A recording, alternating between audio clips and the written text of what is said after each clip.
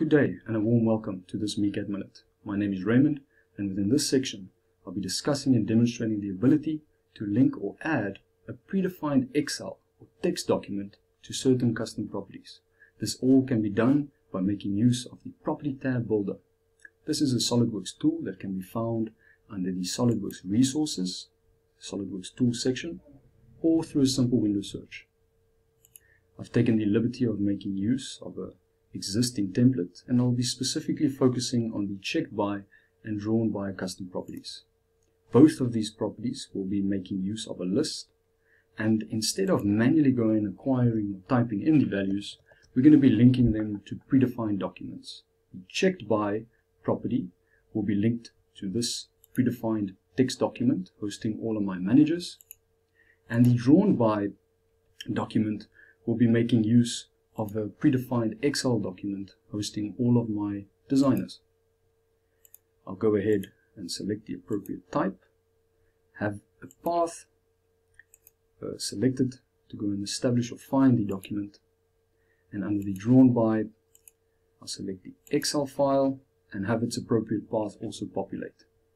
You'll notice a range column coming into play with the Excel document, and this is simply establishing the specific cells within the Excel document the software can go and read the data from.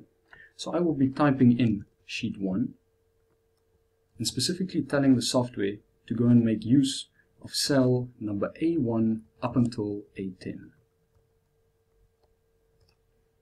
Once you are content with the linking process, we can go ahead and save the template. You'll notice SOLIDWORKS will need to be restarted to have the changes actually take effect. All of these options discussed is a great method to have a simple drop-down list available and very easily and comfortably selecting the appropriate values. This is not specific to any part document, but can be accomplished making use of any SOLIDWORKS document. To demonstrate this, I'll be selecting the File Properties option, or Custom Properties section, and you will notice the check by now having very specific values available. Once I have filled in the appropriate cells and values, I can go ahead and hit Apply, and let's go and have a look.